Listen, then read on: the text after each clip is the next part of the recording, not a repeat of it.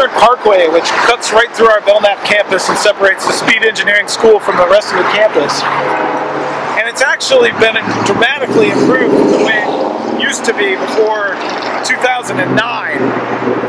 That's when U of L worked with the state to put in the very first road diet in Louisville.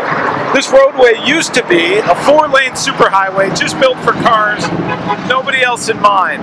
What that meant was that cars were encouraged to speed through our campus as quickly as possible.